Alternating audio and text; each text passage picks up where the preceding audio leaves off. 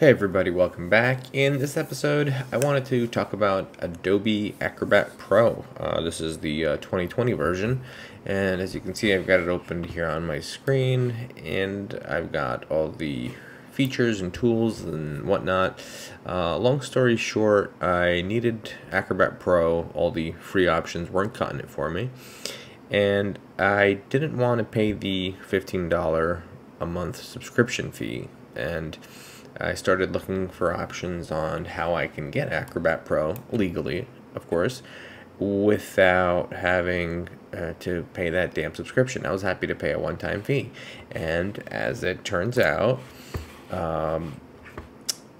Newegg actually sells Acrobat Pro for students for $118. Now you're like, well, wait a minute, I'm not a student, so what's going on here? Well, do you know any teachers? Are you an alum from a college where you might still have a college email or a school email? Or is there any way that you can get a .edu email? Look into those options. Do you know someone who does? Maybe they can help you make this purchase, because all the requirements really is just to have an edu email to get the serial number for the license. That's basically all that happens.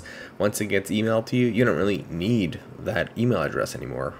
It's pretty straightforward. They just verify that you can open a .edu email, and boom, that's pretty much your proof that you're a staff member or a faculty member or alumni or whatever it is. So if you can figure out a way how to do that, that's pretty great. But obviously there are some folks who can't do that. There still is the option to buy the Acrobat Pro 2020 without a subscription. So this is like a one-time payment, and yeah, that's pretty high. It's pretty much $450. But if you really think about it, people are still using like the 2017 version of Acrobat. Some are using the 2013 version of Acrobat.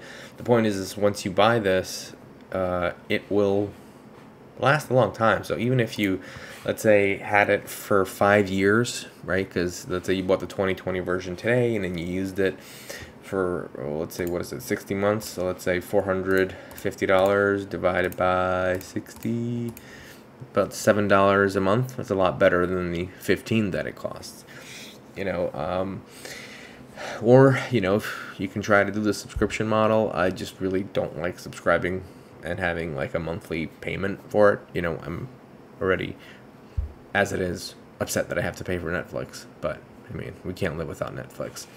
Yeah, I mean, so this is really, probably not for everyone, but the point is that the non-subscription options do exist. If you can figure out a way how to get it, usually there are like coupons and deals that you can look around for, shop around, and you might be able to apply a promo code and get even a better deal. So Newegg promo codes, they exist, so you might be able to get this down to maybe at least $400 or maybe under 400, and at that point it is a pretty good deal. But anyway, the real reason for this was just to let people know that this option does exist, and if you can get it .edu email somehow, this is great.